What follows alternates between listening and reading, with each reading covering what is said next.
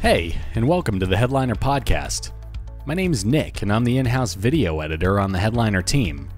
We've got a really great show planned for you guys, but first, a little bit about Headliner for those of you who aren't familiar with us or what we do. Headliner is an online video editor that's designed to give podcasters an easy way to share clips from their show on social media. You know those social videos you see on Twitter, Instagram, and Facebook that show clips from people's podcasts? We make those. Well, if we're being specific, we give you guys the tools to make those. We also have a system that makes them for you, but more on that next week. If you aren't using Headliner and you want to know what the fuss is all about, we suggest checking out our site at headliner.app in order to create a free account and start creating videos today. Speaking of next week, on each episode of the podcast, I'm going to be letting you know what we here at Headliner have been up to, tell you about a new feature that we've added or one you should take a look at, and share a best practice or two that'll help make your social videos the best they can be. So let's get started with the show.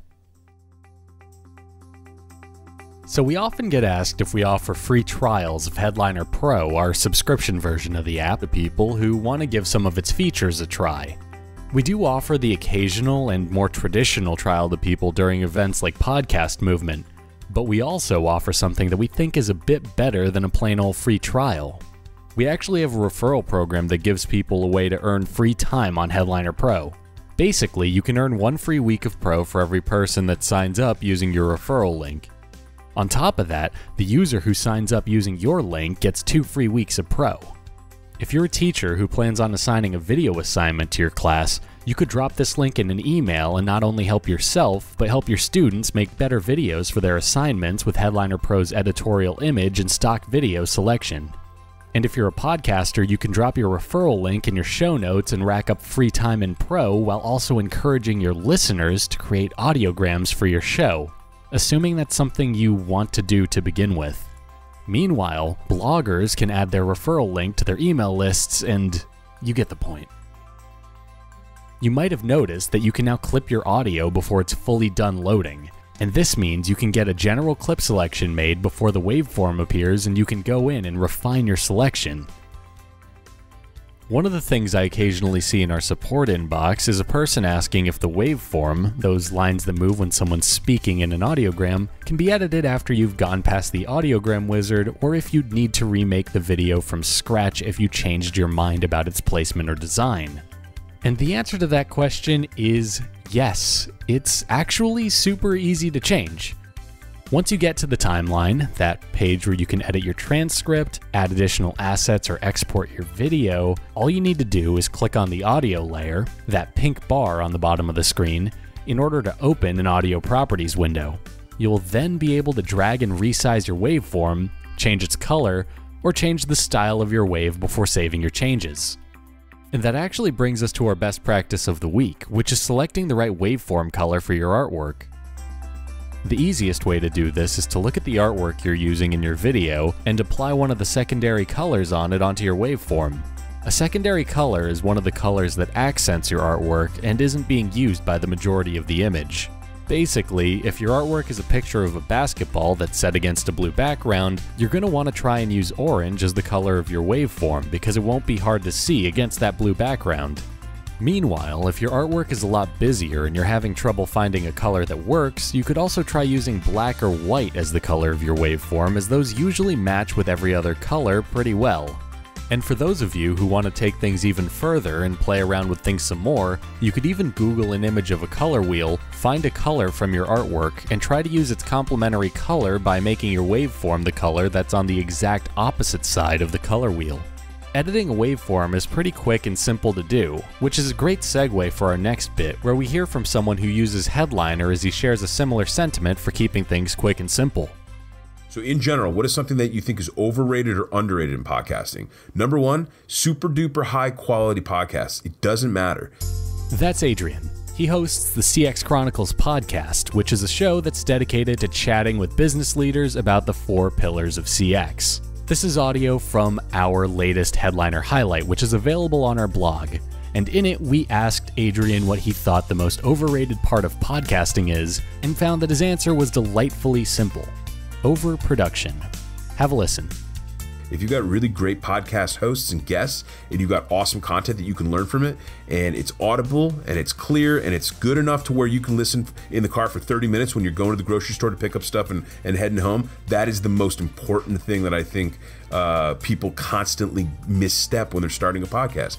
I talk to way too many people who over-engineer, take too much time. 6-7 months into their thing, they got 6 or 7 shows. That's just not good enough. You should have 40, 50 shows at that point. That's what my goal was. I didn't hit it, but that's where I aim to, and that's why now I'm sitting in the range of 70, 80 podcast episodes in just over a year. I personally agree with what Adrian had to say on the matter, as more often than not, I think a lot of people kind of get caught up in getting things just right when sometimes you just need to release something and then improve from there. It's kind of easy to get in your own head when it comes to creating anything, and if you're really going to go in and worry about your mic setup or your audio editor or all of the tech you're using to create your show without actually testing the content of that show, you might be overworking yourself and demotivating yourself from continuing a show before it's even taken off. I think it just makes a lot more sense to get a show out there, get some feedback on it, and then take that feedback in stride and just try to improve your own programming. Headliner Highlight is a series where we hear from podcasters that use Headliner in order to learn a bit about their show, how they promote it, and how Headliner fits into that equation. If what Adrian had to say piqued your interest at all, be sure to check out the full blog post over on headliner.app/blog. We post new ones every week, and we'll be sharing our favorite bit from each one on every episode of this podcast. And if you'd like to submit some audio to be featured in a future highlight, be sure to reach out to info@headliner.app, and we'll get you started on that process. Just send us a couple of sentences about your show, a link to where it's available, and your social handles, and we'll reach back to you if you're selected for a Headliner highlight. So because this was the first week of the Headliner podcast, we're a little light on content for you guys, but one of the segments that I'm really excited about is one that I call This Week in Audiograms. Basically, if you guys don't already, be sure to tag us in some of your social video posts. I may not be speaking for the rest of the Headliner team when I say this, but I'm always looking for new podcasts to check out. And on top of that, we'd love to run the audio from a few of your audiograms on each episode of this podcast. If selected, we'll be sure to reach out to you in order to get everything we need to run the audio on the podcast, as well as feature it on the corresponding blog post for the show. That's right, I said blog post. Everything we talked about today is going to be available for you guys to skim and dissect over on our blog, headliner.app/blog. So, again, send us your audiograms. Our Twitter and Instagram handle is @headlinervideo, and if selected, we'll run your audiogram on the show. You're also more than free to shoot me an email at nicholas@headliner.app if you have anything podcast or Headliner related that you want me to discuss on a future episode, or if you have a question that you want me to take a crack at answering. And with that, I think we've reached a good stopping point for this week's Headliner podcast. I hope you guys enjoyed it and that there was something here of value to you.